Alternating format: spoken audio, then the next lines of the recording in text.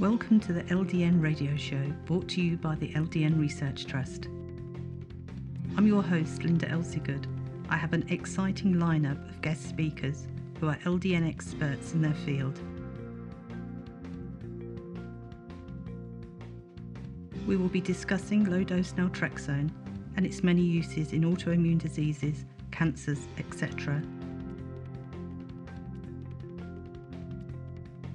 You're invited to join us on air, asking your questions by calling in on the local rate phone numbers in the UK and the US, which can be found on ldnradio.org. Thank you for joining us. Today our guest is Dr. Sarah Zielsdorf from Illinois in the US.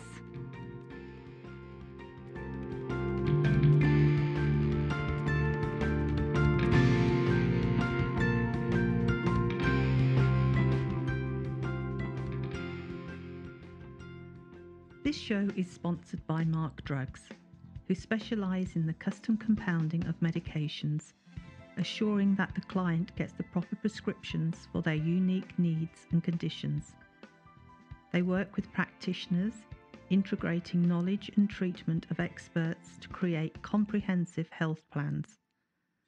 Visit markdrugs.com or call Roselle 630 529 3400 or Deerfield 847 419 9898.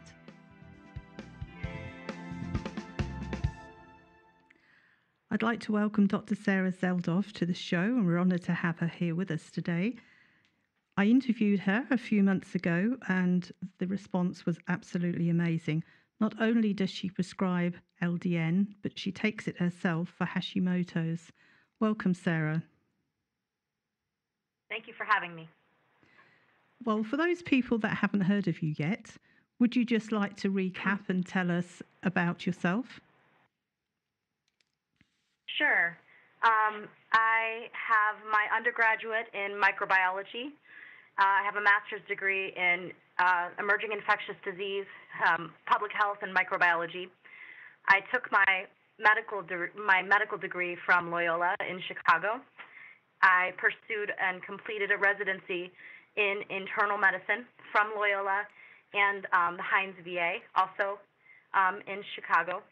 And I have been practicing functional medicine for the last year and a half professionally, and I have a great interest in integrative and functional medicine, having had my journey with autoimmune disease myself. Okay. And everybody absolutely loved hearing your story. If you wouldn't mind telling us it again, that would be great. No problem. Trying to give you the little tiny version. So I grew up having some medical issues. I actually was born prematurely.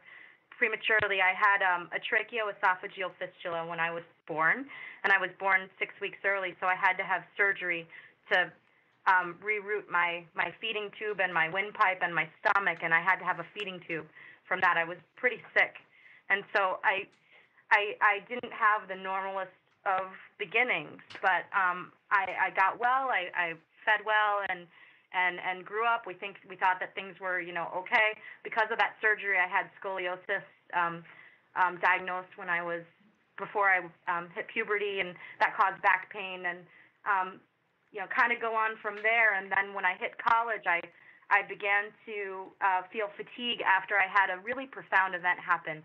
I was doing an away rotation in Pittsburgh, and I was living by myself, and I got this crazy virus that hit my ear actually and caused this vertigo. And I think now that it actually was Epstein-Barr virus. I was very, very sick.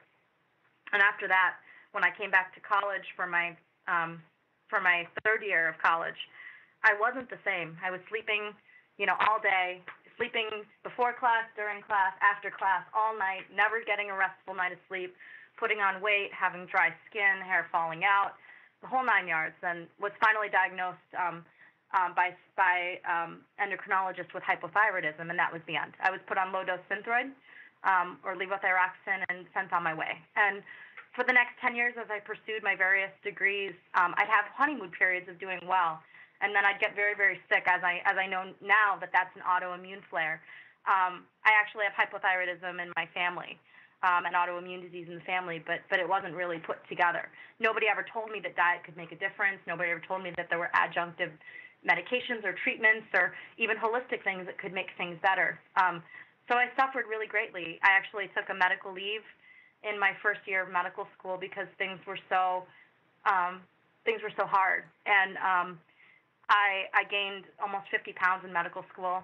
I had been on low doses of T3 prescribed by one endocrinologist at various points, which, as I know now, those correlated with me doing better than when I was on only T4 monotherapy. But I still had not made the connection with diet, and so I gained a lot of weight, and I was actually diagnosed with a fatty liver during my first year of residency. It caused a lot of pain. It was actually the size of my entire abdomen. I had to have a liver biopsy and was diagnosed with first-stage NASH, which is non-alcoholic steatohepatitis, which is actually fatty liver that gets inflamed, which could proceed to cirrhosis. And at that time, they told me that I had a 50-50% chance of progressing to kill me, and they didn't say that it had anything to do with my thyroid. And at that time, that put me into a tailspin, and I basically dropped everything and did all the research, and I got so sick that I was bedbound at one point. And so I had my second leave. I had a leave from residency at that time, a medical leave. And at that time, that's when I found functional medicine, and I read everything that I could about biochemistry and figured out that, there really is a connection between hypothyroidism and fatty liver and hypothyroidism and X, Y, and Z, and realized that it had to do with everything. And I finally got tested and found that my antibodies were very, very high. I had antibodies in the tens of thousands at one point. And I changed medications and slowly started to get better. And I went back to work. Having changed my diet, I followed a autoimmune protocol diet that I talk a lot about with my patients. And I really had to change everything. I did intensive therapy to work on a lot of issues from my past, and I literally had to change everything in my life. It wasn't just thyroid medicine. With autoimmune disease, one has to do a lot to combat what's going on with the immune system. It really is changing your lifestyle and really focusing changing your paradigm, actually. So that really changed the way that I practiced medicine, and it became clear that I couldn't, when I came back going to residency and working in the standard medical model was very difficult. Nobody was open to me talking about why is it that I look better and feel better and seem very different, They didn't want to hear why, the real reasons why. I was very, very, very lucky in that in the year that I had the liver issue, I also lost my periods. I was very sick. It turns out, had severe adrenal dysfunction. My cortisol was extremely high. I had no period. I was actually hospitalized. They thought I had Cushing's. They wanted to do exploratory brain surgery on me at a major medical center. It was really intense, the time. And I didn't have my period for almost 9 months. And so I went to a specialist, and she said I might not be able to ever have children, which was a really difficult blow because I had been married at that time for almost 8 years and thought that maybe at the end of my medical training, maybe I'd have a baby, and that was just kind of taken off the table from me.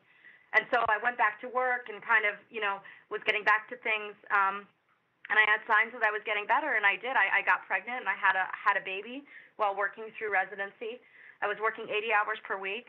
It was not for the faint of heart, but I had a healthy baby girl. I was very, very grateful, and she's really the biggest validity that I have of the fact that you can heal from autoimmunity, because I was dying. I was dying 2 years before I had her, and then in 2012 New Year's, New Year's of 2013, I was on medical leave, and August of 2014 I had her. So it was a very quick turnaround. But then I flared. I flared postpartum, which is very, very common with stress and having a new baby, and your immune system changes postpartum, and that's very common. And I saw a doctor who prescribed low-dose Naltrexone, and I worked up to 4.5 milligrams. I did the original Bahari protocol, and I, in about a month, got my life back. I really just made a huge turnaround. I was following a modified approach to my diet as well, but I really credit the LDN for salvaging my ability to work and really keeping me well. And I was on LDN continuously for about a year. I felt really good and took a break from it for a while, and then decided with private practice and with everything going on that, I really did better with LDN. So I restarted it, and I currently do take low-dose naltrexone, and I'm a huge proponent of it. I have a very large practice with I've seen well over 1,000 patients in a year, probably 90%, 90+% I treat for autoimmune disease, and I offer low-dose naltrexone to anyone that'll hear about it. That is just such an amazing story, and I could never tire of hearing it. You have done amazingly, and to be able to use your own experience to help your patients, even though it wasn't very good for you to go through, you certainly can add the personal touch as well, and understanding, which I think must put you head and shoulders above other doctors. Thank you. We have one question just come in from Aisha, and she said, could you describe the autoimmune diet that you discuss with your patients? Yes. So there are a variety. There's not one autoimmune approach, but in general, we want it to be a very anti-inflammatory diet. And there are different flavors of this. So you can't take this as gospel, Every person will have to have a personalized approach. But in general, every patient that has autoimmunity really should be off gluten. Gluten is an inflammatory protein that is in wheat. And I truly believe in this. Now, there are some ancient forms of wheat that are easier to digest, but the fact is, the new grains that we have on our planet, our immune system has never seen, and we're reacting to that. And certain populations, so I'm European descent, certain populations have really poor ability to digest grains, and so the strict autoimmune protocol actually eliminates all grains because there are a lot of cross-contamination with other grains than wheat. The other major potential inflammatory foods include dairy. So it's grains and dairy, and then sometimes we add nightshades. So that's tomatoes, potatoes, eggplants, peppers, and then we go down the list. Some people are sensitive to eggs. Some people are sensitive to nuts and legumes. Some people are sensitive to certain seeds. And also sugar. I say no artificial sweeteners, and no refined sugars. So we say no white foods. And then we want to really balance our fats and proteins and carbohydrates, and really have fat and protein rich foods to be up front. So in general, an anti-inflammatory diet may look like one that's rich in good fats. So olive oil, coconut oil, avocado. However, some people may be sensitive to certain foods. I have to add that as a asterisk. And then meats, wild-caught fish, and I have to say grass-fed beef has higher levels of omega-3s and conjugated linoleic acid. And then really eating the colors of the rainbow, what we call the phytonutrient spectrum. Every vegetable and fruit actually vibrates at its own resonance, its own wavelength on the ultraviolet spectrum, which is so amazing because that actually resonates with how we process these foods at the cellular level. So we want to eat the most variety on a plate. So I say if you eat the most colorful plate that you can, that's doing your body the best that you can. So fruits and vegetables should be the mainstay, should be the bottom of your pyramid instead of the grains. And then wild-caught fish and seafood and meat and pastured chicken and good fats should be really the basis for the rest of the diet. Well, that's really good advice there. And I think with you saying, everybody is individual and some people could be more sensitive to some foods than others. How would you go about finding out what foods you're sensitive to? So it depends on the patient. We now have some testing, some very advanced testing that can be done, but in the U.S. it's not covered by insurance, and it definitely wouldn't be accepted by the NHS. I know that. Mm-hmm. But you know, if a patient has the money to spend, I'll often run some of these advanced testing to give us basically a personalized approach to what we call the AIP or an autoimmune paleo template. If someone has cardiovascular disease, I'm going to do a more Mediterranean approach, for instance. Again, I'm going to work with that person at a very personalized level. If they don't have the means to be able to test, I often start with a very strict elimination diet, and I may not go as strict as, you know, the full autoimmune protocol, but if a patient, you know, and if a patient has their symptoms really resolve, you know, if they're having bowel issues and it gets much better just by eliminating gluten and dairy, then great, you know, we've really hit on that.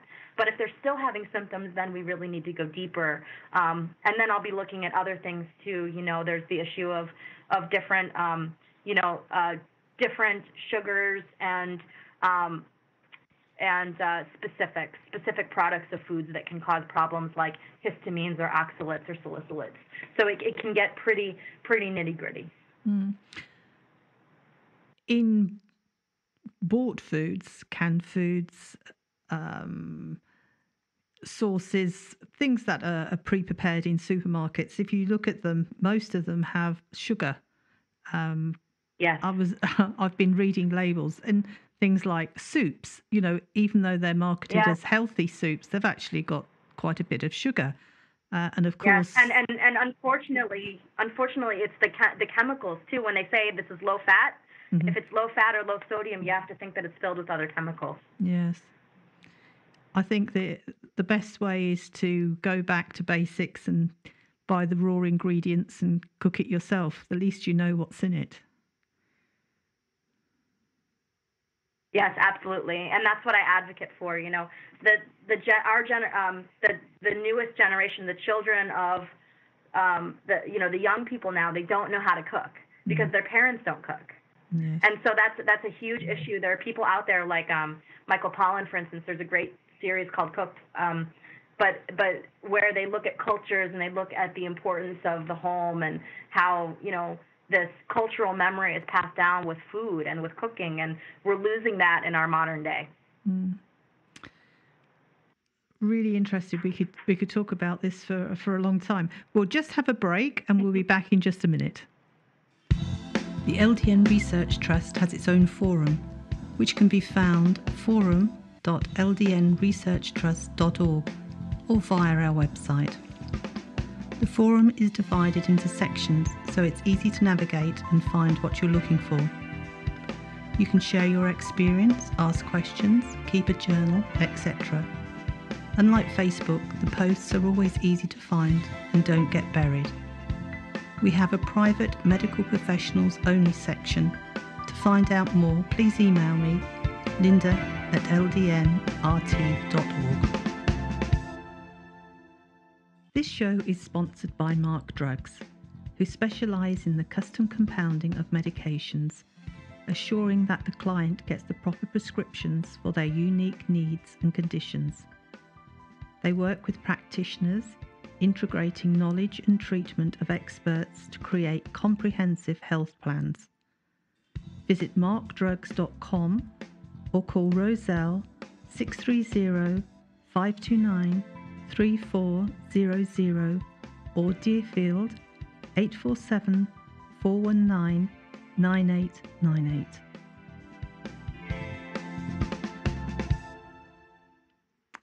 Welcome back. We have a question from Barbara. It's a very long question, so I'm going to shorten it. She says she was on the Synthroid at 0.175 for years for hypothyroidism, and she was doing very well on LDN for fibromyalgia and Sjogren's syndrome for a year, and she wasn't getting sick. And then she was ill with a stomach virus. She then had blood tests done, and she got a copy of the lab report, and her TSH dropped to 0.04, and her FTP4 dropped from 2.29 to 1.6. She wants to know if the changes could be due to the LDN. Yes, it can. It can. I would need the full laboratory report to see, and also to know if she's having hyperthyroid symptoms. So if her TSH is suppressed, but she's feeling okay, and I would have her get a T3. Unfortunately, I don't know if she's in the UK, but I know that they've removed T3 from the formulary, and they're actually NHS doctors are no longer even allowed to actually test T3, which to me is incredible. She's in the US, by the way. Oh, perfect. Okay. Well, she needs a T3 drawn to see, because if the T3 is normal and she feels okay, then she may not necessarily be hyperthyroid. However, that is a very, very low TSH for someone who is only on Synthroid. So she's either on now too high of a dose because of the LDN, that the LDN is stimulating the thyroid more, and that could happen from illness. But I'd have to look at everything. And yes. she needs a skilled practitioner to discern that, because someone who's not familiar with LDN won't know what to do. She says she stopped the Synthroid for a couple of weeks, and then she restarted at 0.15, and she's got some more lab tests coming. But she says she's struggling with an inner ear issue, which was left from a sinus infection, and she now has the worst fatigue she's suffered in 2 years or more. So, poor Barbara. So she's definitely got issues, So your advice would be for her to discuss it with an LDN prescriber, or at least someone a functional medicine doctor who really understands thyroid, and who can tease out what's going on, because she may have a post-viral syndrome. I mean, she's not completely cleared up with her ear. This could last, and there are other modalities, other doctors that can help with that. Vestibular rehabilitation can help too. For instance, get things on track if she's still having ear symptoms. I've sent some of my patients for that. And there are other alternative approaches too. Thank you. Well, I hope that answers your question, Barbara. If not, you'll have to get back to us. We have a question from Kimberly from our Facebook group, and she wanted to know, for people taking LDN with Hashimoto's, have you seen a lowering of TPO antibodies?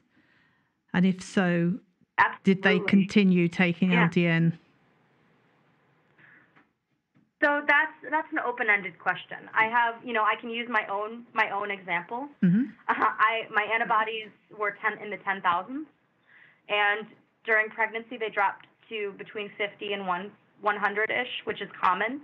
Postpartum they were probably in the 300 to 400s, and with LDN they consistently dropped to under 100, and I've had that very significant effect happen with many patients. We've really seen antibodies drop, and it's not usually just with LDN. It's a combination of LDN and diet and selenium and other cofactors for thyroid and other things that have proven to help antibodies. But I really am excited with what we've seen with LDN. It's helped a lot. Okay. She says she's been on LDN for 3 months now, and her TPO is still over 900. Would you say that 3 months isn't long enough for those antibodies to come down? I agree. I usually give the first. It depends. Is she on 4.5 milligrams? Yes, she is. I think that it can take 6 months or more to get full effect. But if that's not causing it, if it's not helping it to be dropped, then we have to go as far as looking at other places. It could be a co-infection that's driving her antibodies. It could be a food sensitivity. It could be all of the above. So if antibodies are not dropping, then there's something else that's stimulating the immune system, and the LDN is not able to counter that. Yes. Some people think that LDN is like a magic pill that if you take it, you don't It's have not. to take anything else, no, and that you can continue eating what you like, and Oh, that's not how it works, is it? no, no. Coming from someone with autoimmune disease, I really wish that were the case. You take this pill and you're slim, trim, happy, and and without autoimmune disease. But it's just not how it works. And also, you have to take into account how long one has been sick. I have patients coming to see me who have been sick for decades, and they're expecting, that they take LDN and that they feel better. And 3 months in, they're very disappointed that they don't. But I always say that we have to keep searching. That LDN is wonderful, and for some people, I've had people have their, go from over 1,000 on their antibodies to, 500 in a month or two, and that's with eating, primarily a gluten-free diet. But they do wonderfully. And then I have others that it remains stubborn over 900, and they're frustrated. And it means there are clearly other things that are driving that antibody production. And an autoimmune condition, you really have to work at it, don't you? It has to become a way of life. Absolutely, every day. Mm-hmm. And as you know, you just can never take it for granted. One day you feel great, and I'm a doctor. I know all of this, and there's no saying that I won't flare again. It's it's just working at it every day and doing your best. Yes. Well, thank you. I hope that helps you, Kimberly. We have another message here from Susan, and she said she's recently heard about T1 and T2 dominance in our immune systems.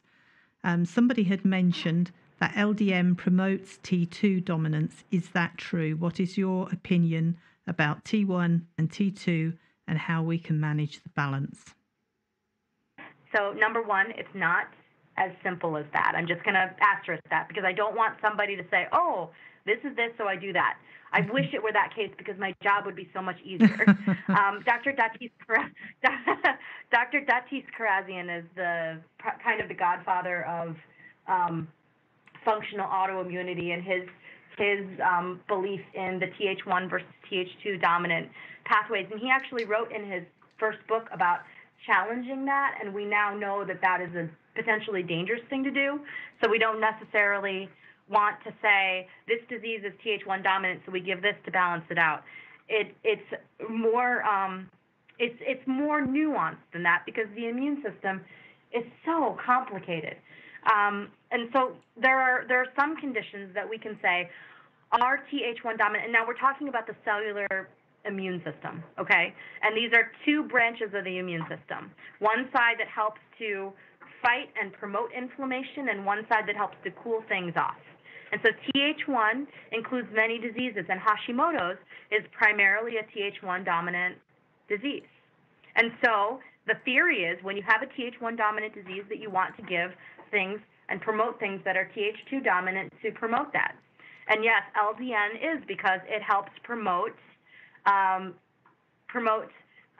cooling of inflammation through the increase of T regulatory cells and through the IL-17 pathway. So it's very complex. It's not as simple as that, but yes, it does. And so with Th2, for instance, one of my favorite things to give, I give resveratrol.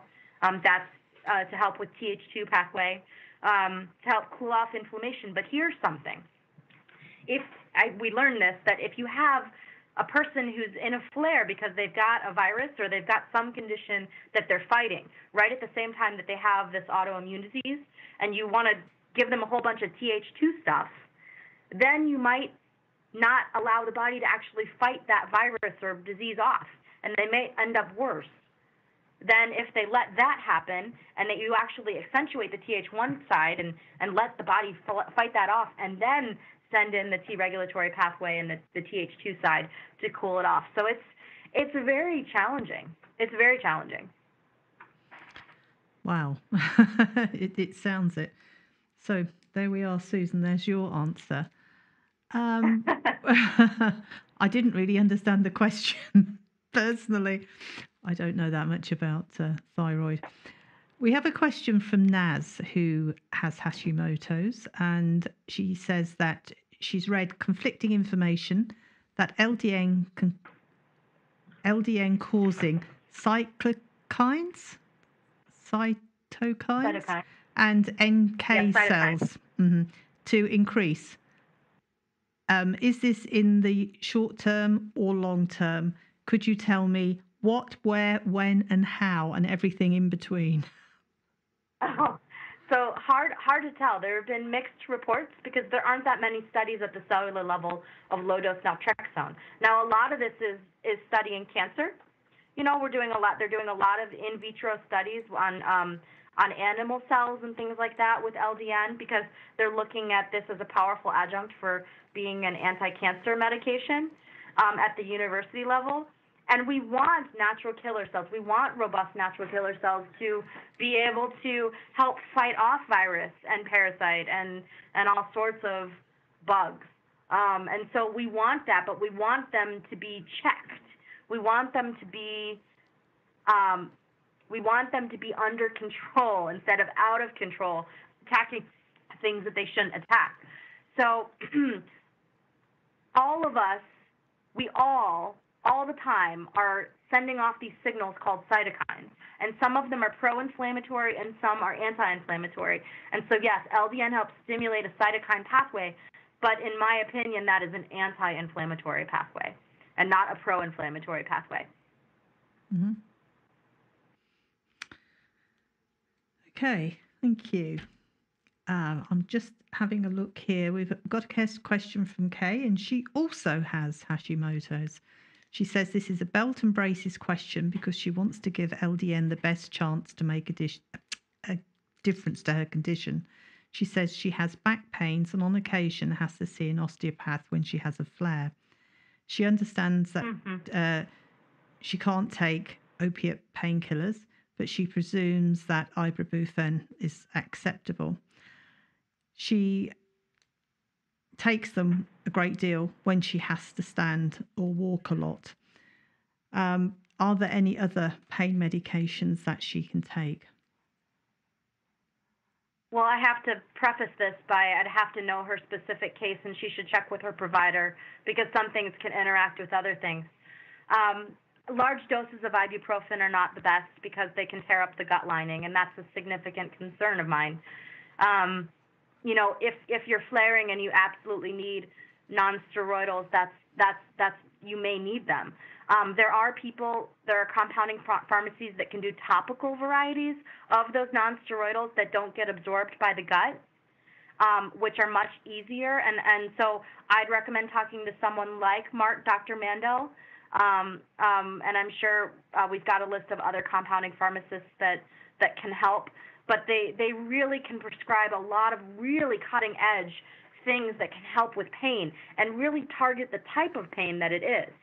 I also use other things than non-steroidals. I'll use lidocaine patches in conjunction with LDN for my patients. It's really worked quite wonderfully. I've used larger doses of curcumin, which is the active component in turmeric with when it's activated. And you really need higher doses. In fact, liposomal form is preferred. And then other things. I like other topicals for minor pain, aches and pains. You know, like arnica, calendula, different things like that are real natural and mild. But if it's truly terrible pain and you're in a flare, number one, you have to really work on the inflammation from the inside, and that's diet. And I would never say to someone, you know, that absolutely needs that ibuprofen, you know, that they can't have that. It's just best to find other adjuncts so they can use less of it. Mm-hmm. That's good advice. And she also says that she doesn't drink much, and she wondered if it was all right to have alcohol in moderation, and she'd appreciate your views. So it's interesting. There are certain gray areas, alcohol and tramadol being two of them that I get asked about a lot. And I have patients that can tolerate a drink. They can. You know, they can tolerate a drink or two and be fine on it. And I literally had a patient last week have a reaction to one mojito, and she was very angry about it. And I said, well, I don't advocate drinking on it because this can happen. You can feel very sick. So unfortunately, the only way to find out if you can for that individual person is to have a drink, and I would suggest taking a very, very small small amount of alcohol to test it. There's only one way to find out, but in general, I advocate for not drinking on it. Mm-hmm. Have you experimented, Sarah? Well, I have a liver that's not too happy, so I don't drink. Okay. Well, I'm not a drinker, but if I go somewhere and I'm socializing, I can have a small glass of wine, but I feel that's enough. I just do not want any more, and I just drink water. But really, I can go without it. But I can drink a glass of wine and feel absolutely fine. But I really feel that one is more than enough. Mm-hmm. We have a question here from Nikki. She knows that you treat patients other than with thyroid issues.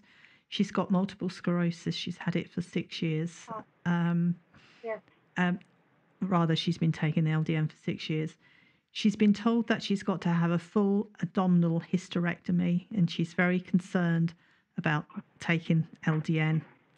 She doesn't want to stop because she's been feeling better than she's ever felt, and it could take weeks for her to heal. So her question is, she's really stressed, she's very worried, and she's then concerned that she will have a relapse stopping taking the LDN.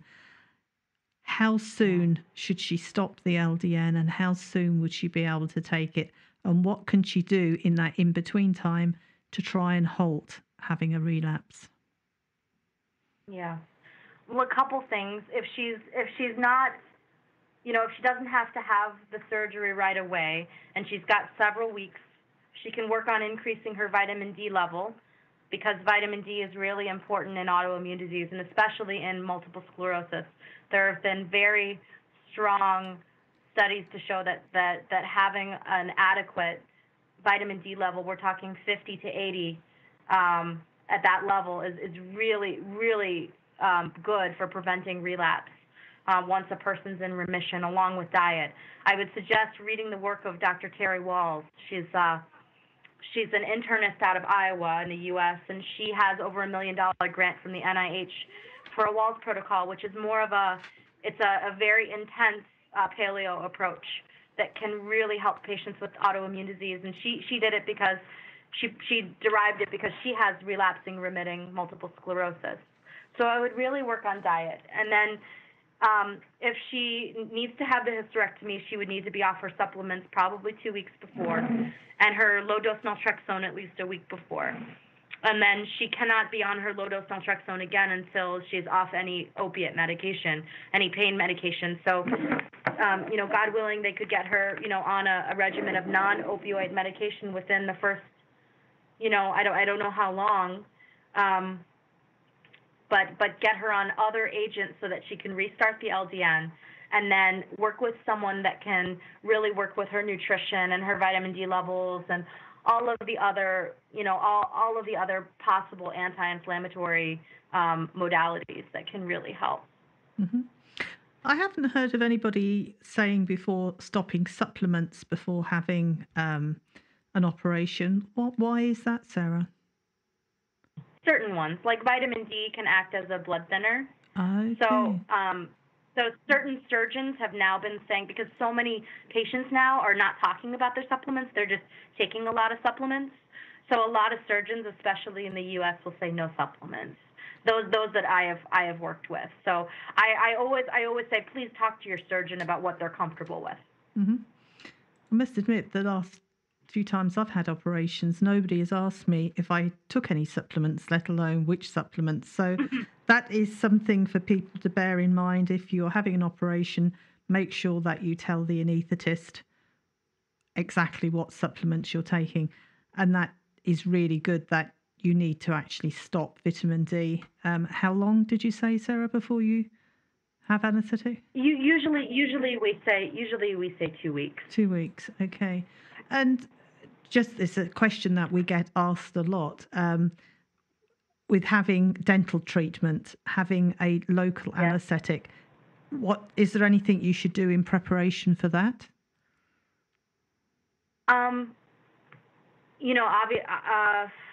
I'm not sure of the question. So just making sure that you have no allergies, no known allergies to that specific treatment. If you've had issues with nausea or problems, that you alert the people that are going to be doing that treatment. And then for LDN, obviously looking to see if they're going to be giving an opioid-based medication. That's a concern, so that you may need to stop your medication before having anesthesia. Mm-hmm. I was meaning dental treatment where they give you local anesthetic in your gum. Yeah. Usually I just recommend talking with the person that's going to be doing it, so they have great sensitivity to your medical condition, because patients with autoimmunity can have issues with tolerating those things and may need a lower dose versus a higher dose, and really having someone that will listen to you, because our needs are different than those of the regular population. That's interesting. Thank you. So we'll just take one more break and we'll be back in just a moment. The LDN Research Trust Facebook group has almost 18,000 members around the world. It is a great place to start your research and connect with others. www.facebook.com/groups/LDNRT. It is a closed group and only members can see your post. Nothing is shown on your page or feeds. Posts can't be shared. We do also have a page where you can share links. It's www.facebook.com/LDNRT. Check out our books, conference pages by searching on Facebook. The LDN Research Trust also has a Twitter account, and you can find us on twitter.com/LDNRTrust.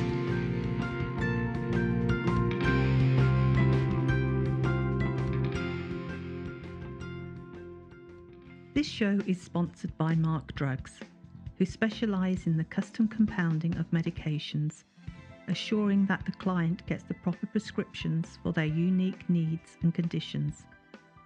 They work with practitioners, integrating knowledge and treatment of experts to create comprehensive health plans.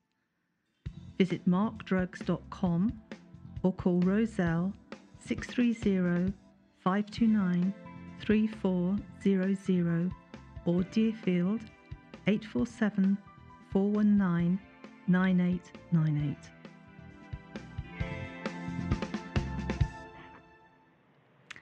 Welcome back.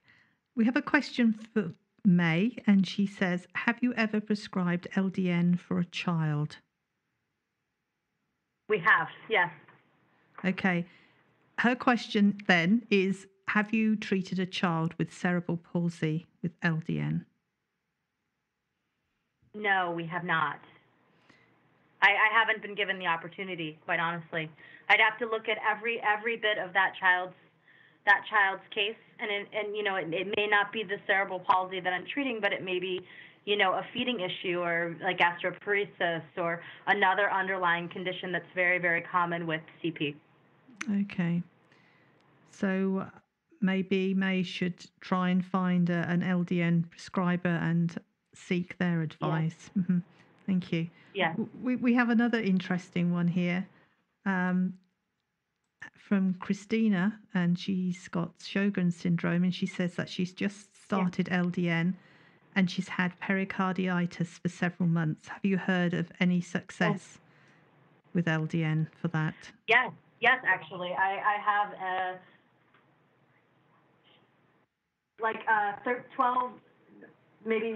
12-year-old child who had she had actually HSP. She had Hanoch-Schönlein purpura that is this autoimmune condition, an autoimmune vasculitis that causes a rash, and it actually went to her heart. She had a terrible pericarditis, and it had recurred with all of these different drugs. It had recurred with steroids, and she gained all this weight, and she's been on the standard of care with an NSAID and with the steroid, and nothing had helped. And she's done beautifully with low-dose naltrexone. She's had a very minor flare, but she's done remarkably well with the LDN. Yes. Wow, that's amazing.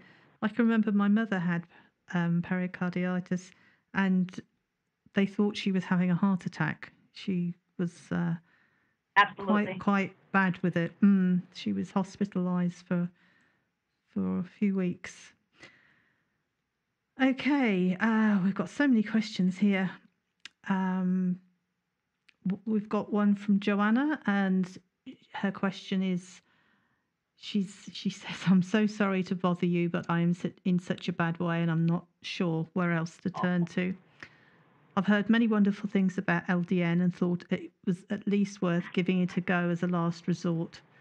She has severe ME, CFS, and also has really bad adrenal fatigue. She said it happened after a doctor gave her too high a dose of steroids, which shut down her adrenal glands. She's read that those with adrenal fatigue can't take LDN and it makes their renal fatigue worse. Is that correct?" No, I don't believe so. I believe that if you're not treating the underlying cause and you're just trying to do LDN, that yes, you can get worse, because you're working on something completely different. Because I had been reading that actually the epidermal growth factor that's actually stimulated by LDN is produced by the adrenal glands in large amounts. And if the adrenals don't work and they can't produce them, then it's not going to work. And you're not going to feel better, and for some people they may feel worse. And so really I like to use LDN on my adrenal patients when they have their adrenals being stimulated. And, she may need small amounts. She has to be treated as an Addisonian patient. This is not just adrenal fatigue. If her adrenals actually do not stimulate and she does not have significant, function, she needs proper treatment, So it's much greater than LDN. There's a lot that has to be done. Yeah. She says that she's bedridden and she finds it very difficult to actually get out to seek help. I'm sure. There are people that do phone consults. I do phone consults if needed. And is she on a therapeutic dose of hydrocortisone for someone that actually has adrenal insufficiency? Has she had a stim test? Has she had a morning cortisol? These are all questions that I'd want to know. Okay. So if anybody would like a phone consultation with you, do they have to be in Illinois or can they be anywhere? No, they can be anywhere. I can't accept insurance, though, for phone consults. So they would need to call for rates, and I just charge for my time. Okay. Fine. If people, what kind of a doctor would you say is the best place to start to look for an LDN prescriber that can actually treat with more holistic approach? Yeah, there are some. Really, you're going to need a prescriber that may be able to prescribe other medications as well. So I really would look for a medical doctor that has that background. And I found that the most open and knowledgeable are the internist or family medicine practitioner that really have looked at the whole body and understand the entire body. And so I really look for someone with my qualifications that has studied medicine, but then realized the limitations of that and then learned functional medicine and holistic care. Would you like to tell us how people can contact you, your web address or phone number, or both? Sure. So I have two offices. One is in Romeoville, south of the city of Chicago in Illinois, and one is even further south in Morris, Illinois. They're about a half an hour away from each other. They can call our intake office at 630-226-9303. That's 226-9303, area code 630. And right now I do have a wait list. I have a wait list running probably into August at this point. But I do a cancellations for new patients. It's tough because I like to get patients in once, and then we get labs, we do whatever we need to do, and I see them or hear from them again in 2 weeks.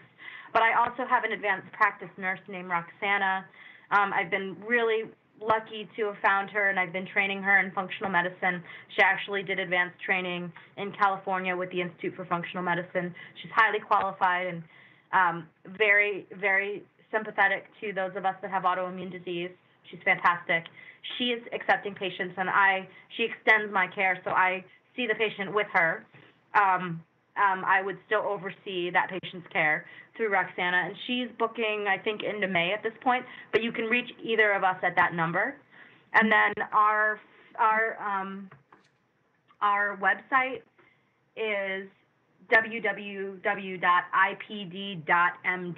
That's ipd.md as in medical doctor. Mm-hmm. Wonderful. And I know that there are going to be people that ask this, so I'll ask it for them. Do you just have telephone consultations with people in the US or outside of the US? Right now, we've had some interest from abroad, but we haven't had any takers. So Okay. Sure, we would take phone calls from abroad. You would. Oh, that's fantastic. Yeah. Well, what an amazing show this has been. We've learned so much about different things, especially about the supplements before surgery. Hadn't ever heard of that before, so that was a good one. We just have time for one more quick question. Do we? Yes. Just let's have a look. Okay. Karen says, do you do testing for Lyme disease, and will LDN affect those tests? If it's truly, yes, I do test for Lyme disease. And I'll have to say, with an asterisk as well, that Lyme disease is one of the most difficult diseases to test for. And in fact, there's no perfect test. As far as the protein tests and the antibody tests, they can all be negative and you can still have Lyme disease. I actually prefer to run tests of the immune system to see if one certain part of the complement system is elevated and one part of the immune system is depressed, then that can only be Lyme disease. And so that's where I usually start, along with simple antibody tests to try and get them covered by insurance in the States. And I haven't found, most of my patients are coming in not on LDN, and so I do that testing before. I haven't found that LDN has affected the testing. If you're really truly suffering from Lyme disease, from chronic Lyme, that immune system is going to be affected. Mm-hmm. Okay. But I also find that I've had patients with Lyme who've had very, very, very significant improvement on LDN. Well, I'm sure Karen will be delighted with that. And just very quickly, we can just squeeze this one in, have to keep it short. A question from Mary Ann, and she says, how would you recommend LDN to help with infertility, and how does it work? So it's really exciting. There was actually another doctor, Linda. You can probably refer that patient to one of the interviews. There was a fertility specialist in Boston, I think, that was talking about this, and I've seen similar effects to this. I have several infertile women that are now pregnant on LDN and doing very, very well. These are older women, 38 and above, who've been told they had slim chances, and they have autoimmune disease as well, which is a lot of inflammation. So for infertile women, there are several things. For those with Hashimoto's, one reason that you can actually be infertile is that you can make antibodies to progesterone receptors, and you can also make antibodies against ovarian tissue, which is really profoundly devastating, because doctors, we just now, I can test this with very specialized testing. We could never do that before, but we now know that exists, and that can be common with autoimmune disease. And if that happens, a woman may need in vitro fertilization for that to happen, but we do our best to alleviate the autoimmune response and change the immune system. And we find that LDN really helps the inflammation. And if we can knock down the inflammation, a woman has a much better chance of getting pregnant if they've already done that. If the infertility workup's been done where, there's no issue with a man's sperm and a woman's eggs. If they've done that and they say, okay, we don't know why the woman is why she's not conceiving, then LDN is certainly a reasonable step if there's any concern for inflammation. And you can run a test called HSCRP, that's highly specific C-reactive protein. And that's a simple test that can see if there's chronic inflammation. It doesn't mean that if it's normal that there is none, but if it's high, you definitely have a place to start. And if there is inflammation, you can use low-dose naltrexone, and it can really, really increase the chance. I know that doctor was saying he had a 15 to 30% increase in pregnancies in his infertile patients. And so what I do is I use LDN in addition to optimizing everything else in a woman, to help her cycles and look at her vitamin and nutrient status and really optimize her thyroid, of course.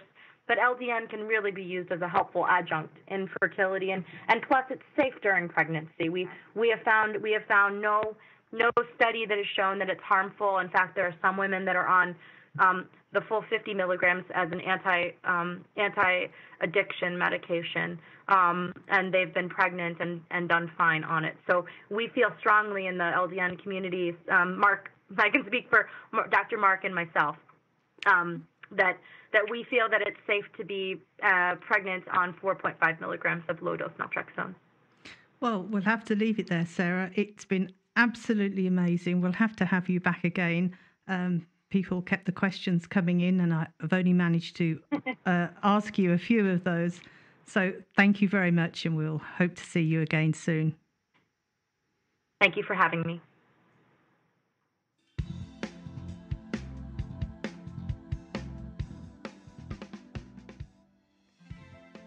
The LDN 2017 conference will be held in Portland, Oregon, in the US, 22nd to the 24th of September.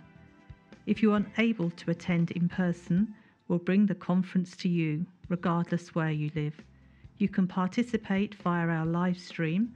Check out www.ldn2017.com for early bird discounts. The conference will examine life-changing breakthroughs for treating multiple sclerosis, Crohn's disease, colitis, autism, irritable bowel syndrome, lupus, fibromyalgia, rheumatoid arthritis, chronic pain, mental health issues, restless leg syndrome, and many other conditions using low-dose naltrexone. For tickets, live stream, and sponsorship opportunities, go to www.ldn2017.com. This show is sponsored by Mark Drugs, who specialise in the custom compounding of medications, assuring that the client gets the proper prescriptions for their unique needs and conditions. They work with practitioners, integrating knowledge and treatment of experts to create comprehensive health plans. Visit markdrugs.com or call Roselle 630-529-3400 or Deerfield 847-419-9898.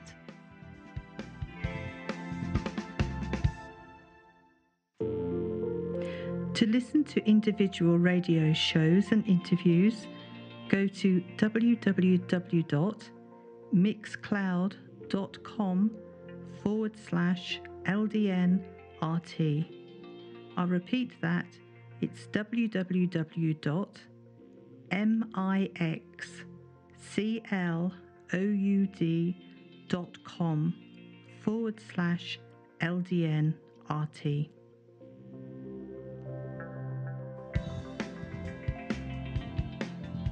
Any questions or comments you may have, please email me, Linda, Linda, @ldnrt.org. I look forward to hearing from you. Thank you for joining us today. We really appreciated your company. Until next time, stay safe and keep well.